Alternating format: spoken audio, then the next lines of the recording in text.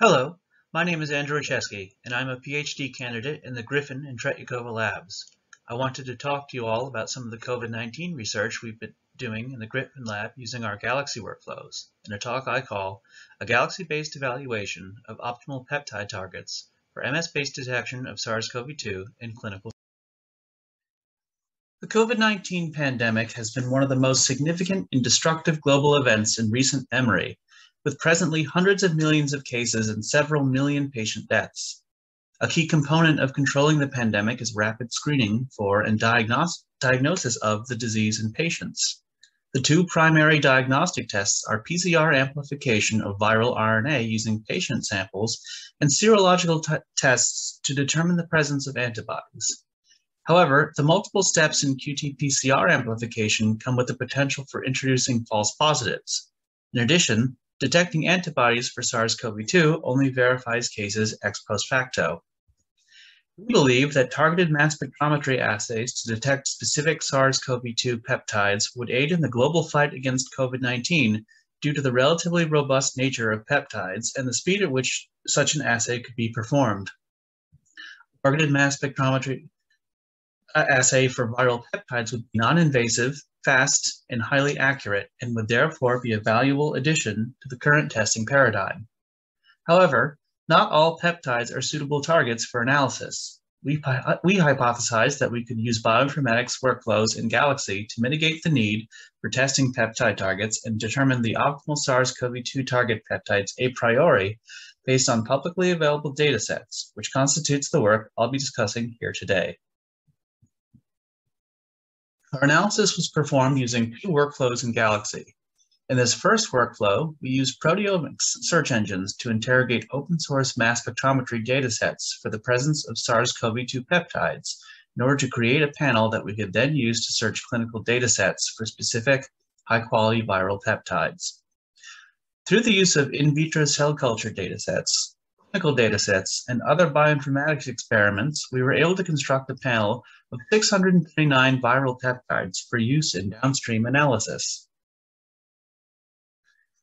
The 639 panel of peptides correspond to proteins throughout the SARS-CoV-2 proteome. Mapping peptides to the viral proteome yields matches to almost every protein in SARS-CoV-2, with several proteins having high sequence coverage. These tend to correspond to structural proteins, such as the viral spike protein, the membrane protein, and the nucleocapsid protein. In the second workflow of our analysis, we leveraged our 639 peptide panel against clinical datasets using the PepQuery search engine to determine which of these peptides are reliably found in actual patient samples. For this, we used 7 sets of clinical data from COVID-19 patients harvested from the upper respiratory tract and deep within the lungs. The PepQuery search engine matches spectra to a list of peptides of interest, in our case, our SARS-CoV-2 panel, and then determines whether the spectra might be a better match to peptides in a designated reference proteome. For our reference proteome, we used a combined FASTA file containing the human proteome, common mass spectrometry contaminants, and 8 other coronaviruses to ensure specificity of these peptides for SARS-CoV-2.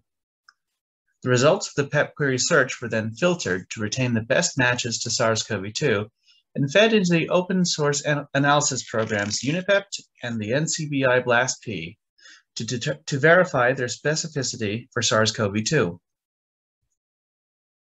After running the second workflow, we see that our initial set of 639 SARS-CoV-2 peptides is winnowed down to 87 peptides which show high specificity for the virus. Of these, most of the peptides belong to the structural proteins, again including the spike protein, the nucleocapsid protein, and membrane proteins which make up the viral particle itself, while replication proteins translated from the large ORF1 are largely lost.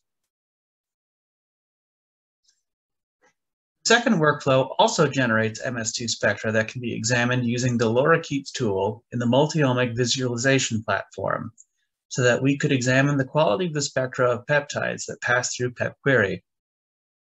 Our rules for selecting good spectra are based on getting the highest quality matches possible.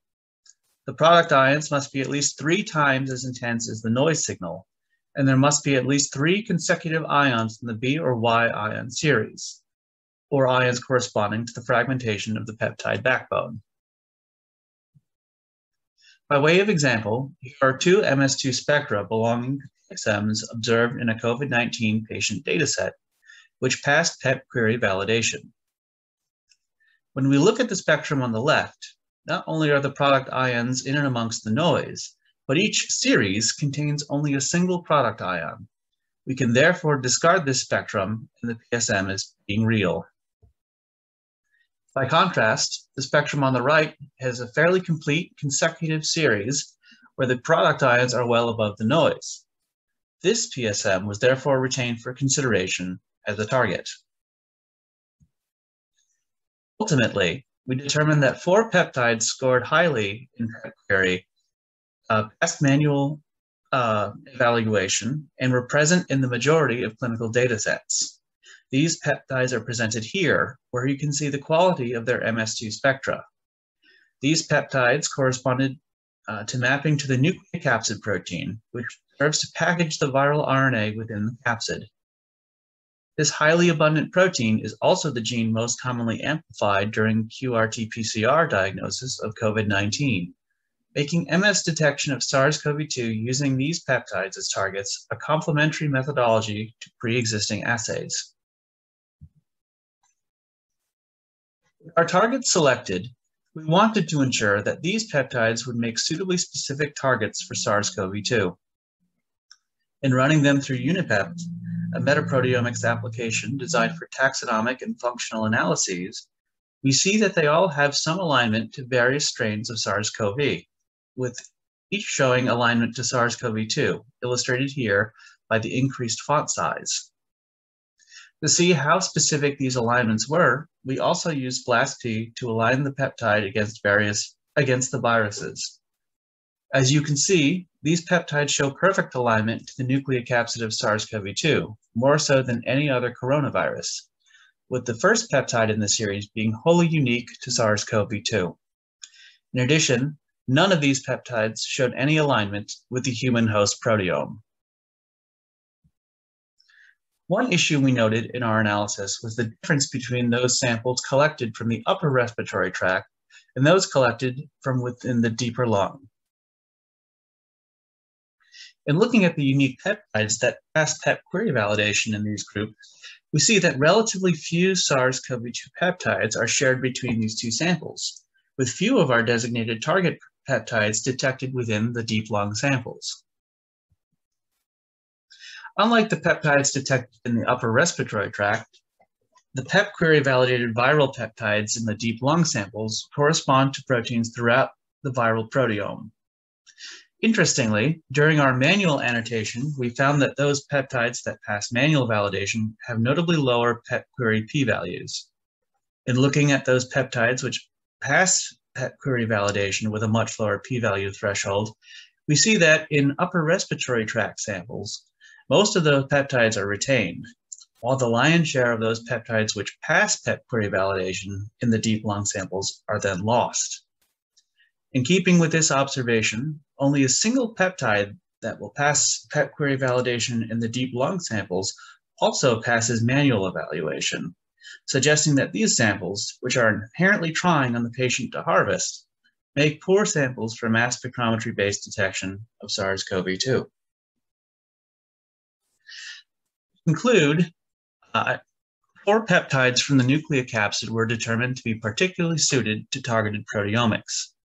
They had high confidence matches in the PEP query workflow, were observed to have high quality spectra, and were observed in most of the clinical data sets that we analyzed.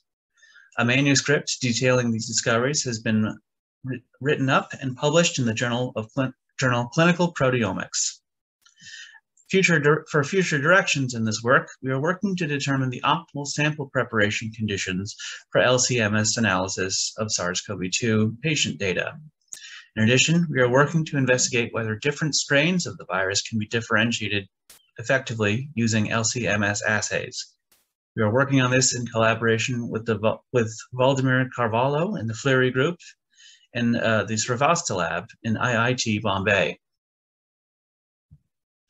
I'd also like to talk a bit about a metaproteomics analysis we performed on COVID-19 positive samples to determine the degree of co-infection with SARS-CoV-2. Over the course of the pandemic, many patient samples have been collected and submitted to shotgun proteomics analysis as a part of the research efforts to combat COVID-19. While most of those approaches detect the infection by targeting SARS-CoV-2 proteins associated with the host response, we believe that the MS-based proteomic datasets can also be further utilized to identify an understudied but potentially important co-infection status of the infected individual. Bacterial co-infections during respiratory-related viral outbreaks have been shown to significantly contribute to fatalities, as demonstrated in both the 1918 and 2009 pandemics. Moreover, recent research reports have also shown that many fatalities attributed to COVID-19 viral infections could be due instead to patients' predisposition to co-infections. Diagnosing and managing co-infections can be complex, as it is possible that opportunistic co-infecting organisms are present in patients prior to viral infection, or are acquired during hospitalization. For example, chronic bacterial infections associated with chronic obstructive pulmonary disease can be a risk factor for patients with severe COVID-19 infection. Additionally, some COVID-19 patients with severe presentation are subject to prolonged mechanical ventilation, augmenting their chances of developing nosocomial infections. Furthermore, the use of antibiotics to treat bacterial infections is especially high among COVID-19 patients under intensive care. The global overuse of antibiotics can lengthen the growing roster of antibiotic-resistant pathogens and present problems in pairing infective organisms with appropriate antibiotics in an effective and timely fashion when using culture-based testing for co-infecting microbes. Early diagnosis of multi-organism co-infection is also necessary to avoid complications during hospitalization. The workflow we used in our proteomics analysis is based on two steps. Together, they're able to identify co-infecting microorganisms present during COVID-19 infection. In the first step, publicly available mass spectrometry datasets from COVID-19 positive and COVID-19 negative patients were analyzed in Galaxy using Compil 2.0 against a comprehensive database. The resulting peptides identified were then analyzed using the taxonomic search engine UniPep to identify species present in the samples.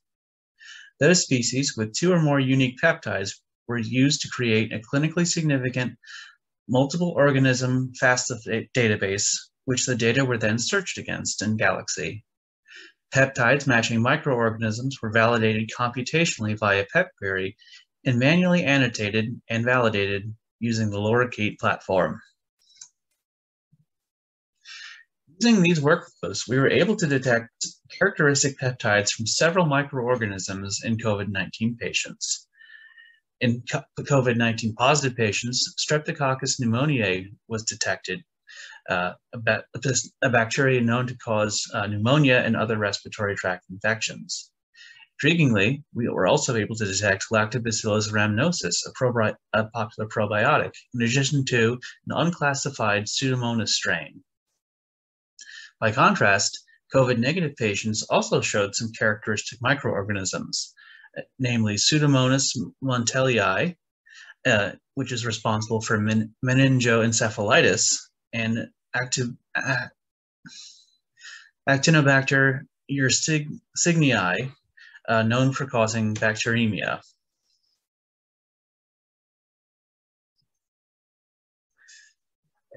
Include this study, metaproteomic analyses of COVID-19 patients demonstrate co-infection with other pathogens. A letter detailing this workflow and our results was published in the Journal of Proteomic Research. We're continuing to develop and modify our list of co-infecting organisms by continued analysis of more samples of patients in India and Brazil. This information can be found at the URL at the bottom of this slide. I'd like to conclude by acknowledging all of those who work on these studies in the Griffin Lab, namely Dr. Pratik Jagtap, Subina Mehta, and Din Dui An Nguyen. I'd also like to thank our collaborators in the Galaxy EU and in the Wolon Lab at Scripps Institute. Thank you for